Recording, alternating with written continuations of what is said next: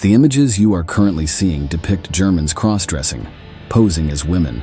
They appear comfortable and uninhibited, behaving naturally as if accustomed to it. However, and though you may find it hard to believe, the individuals featured in these photographs are none other than soldiers of Adolf Hitler's army. Today, in this new episode of Military History, we will tell you everything you didn't know about homosexuality during the Nazi era. To understand the persecution of homosexuality in the Third Reich, we have to go back to the 1920s. After World War I, Germany adopted a new form of government called the Weimar Republic. As a consequence of the war, significant cultural changes occurred in society, and the gay community believed it was an ideal time to stop hiding. Homosexuals created a movement to fight for their rights and freedoms, aiming to promote tolerance so that everyone could be themselves. Berlin was one of the most important cities in the community, filled with clubs, associations, and bars for non-heterosexual individuals.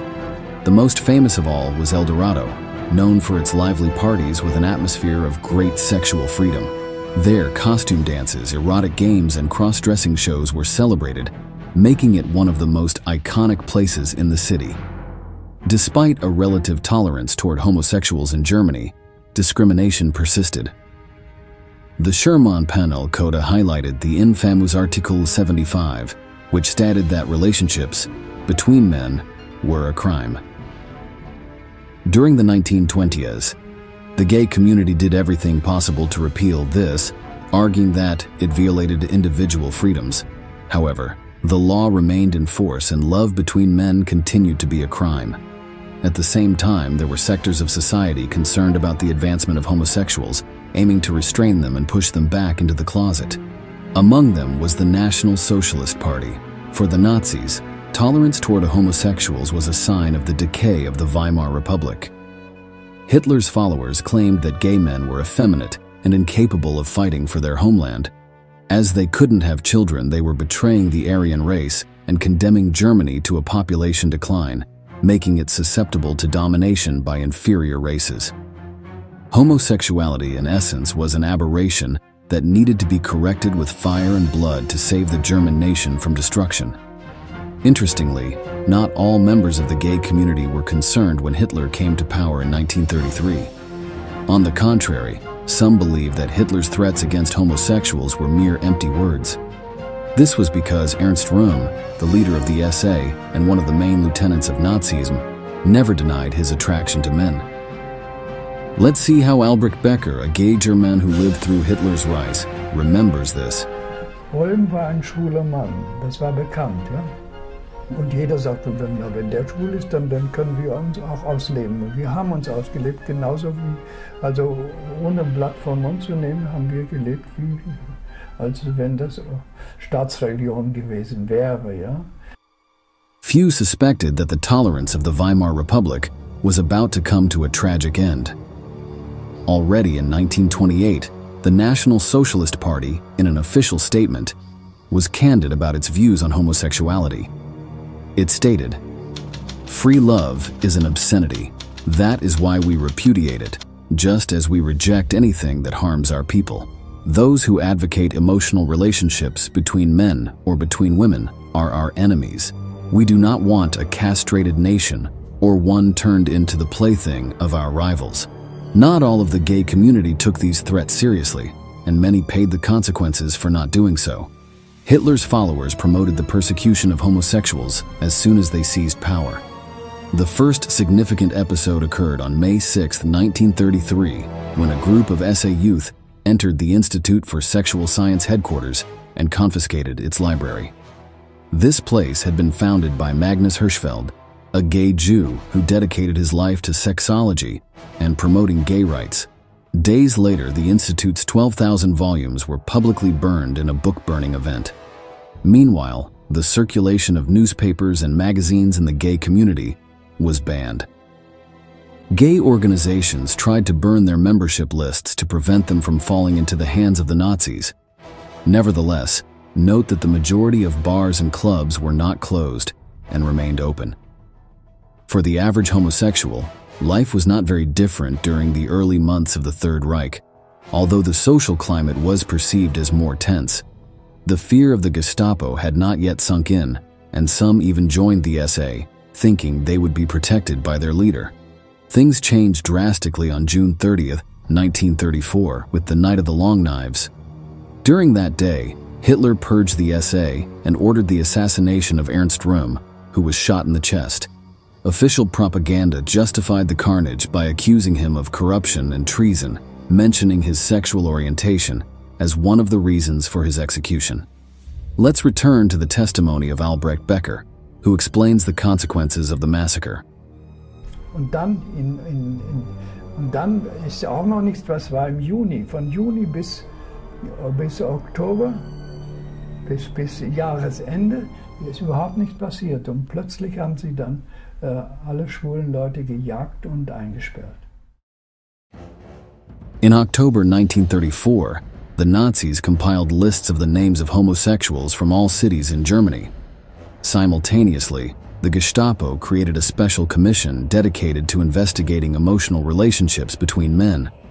By the end of the year, massive raids began in Berlin and Munich.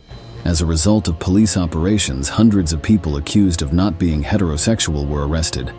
Interestingly, the Nazis reserved their hatred for gay men, as lesbians were not considered criminals, but were labeled as antisocial. In 1935, the Ministry of Justice of the Third Reich amended the infamous Article 175 of the Penal Code. The reform aimed to expand the actions punishable by law, so physical contact between men was no longer necessary to be considered a criminal. Instead, even an indecent look at a person of the same sex was sufficient to be considered an offender. It went so far as to claim that impure thoughts between men constituted an offense against morality that had to be sanctioned. Penalties ranged from 6 months to 5 years in prison and could include the suspension of the defendant's civil rights. Occasionally, the only way to avoid conviction was to undergo a painful voluntary castration. The procedure could be done chemically, although sometimes it involved a vasectomy or testicle amputation. Those who refused such humiliation ended up behind bars. Let's see the testimony of Stefan Kosinski, who was arrested for being gay, talking about how he was mistreated by other prisoners in his cell. If I were a thief, if I were a murderer, they could accept me, but not this. There was no mercy for those arrested twice, as they were sent directly to concentration camps, where they had to correct their sexual orientation or die trying. It is estimated that between 1933 and 1945, the police arrested 100,000 homosexuals, of whom 15,000 were taken to the camps. Once inside, the inmates were identified with a pink triangle on their uniform, so everyone knew the reason they ended up there. Along with Jews, gays were one of the most mistreated and abused groups by the guards. For the Nazis, homosexuality was a humiliating disease that could be cured through hard work and suffering. Therefore, they were assigned tasks that required the most physical effort and had high mortality rates. In some cases, these prisoners were forced to exchange sexual favors with members of the SS. In return, they could receive protection for a short period, albeit aware that the abuser could tire of them at any moment and condemn them to death. As if that weren't enough, they were also used as guinea pigs for gruesome medical experiments. Their bodies were used to test new drugs with opioids and methamphetamine, and they were subjected to innovative treatments against typhus. In the vast majority of cases, they perished shortly afterward. However, the most brutal experiment was a supposed cure for homosexuality, which involved implanting a gland under the skin that released testosterone. As expected, the result was a failure as no patient survived. Meanwhile, outside the concentration camps, the situation of the gay community continued to worsen as World War II destroyed Europe. In 1941, Hitler gave a speech suggesting that homosexual members of the Hitler Youth should be executed. However, things were more complex than they seemed. The Third Reich never managed to purge homosexuality, and despite Hitler's displeasure, there were gays within the ranks of Nazism. As shown at the beginning of the video, There are surviving photographs that show German soldiers cross-dressing, wearing makeup, and posing as women. Let's see what Martin Dahmen, the artist who found these images, has to say about it. Also, das ist auf einmal eine gewisse Weichheit, eine Sentimentalität, die kommen auf einmal als Menschen mit Sehnsucht daher. Clearly, the official propaganda that labeled these practices as immoral did not penetrate deeply enough into the troops, who saw them as a simple pastime and something to entertain themselves with, even when in the battlefield.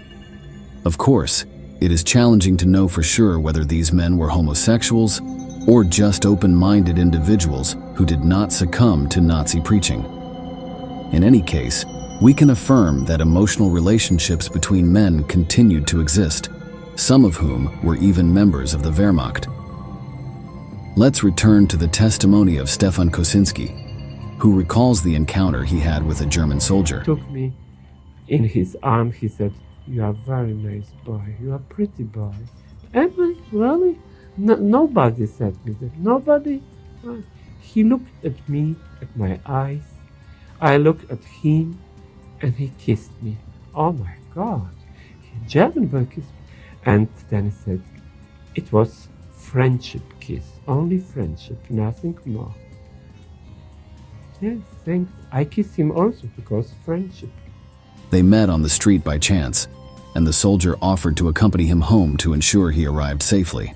With the defeat of Nazism and the end of World War II, discrimination against homosexuals did not end. Being gay was also considered a crime in some Allied countries, a situation that did not change until decades later.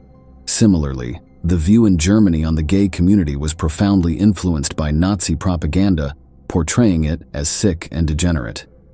Article 175, which penalized love between men, was only repealed in 1969, nearly 25 years after the fall of the Third Reich. Today, those dark days are remembered as the most intense persecution against German homosexuals, who were among the most affected by the Nazi dictatorship. We have reached the end of the video. Leave your comments in the box below and don't forget to subscribe to our channel to learn about many more military events that left their mark on history.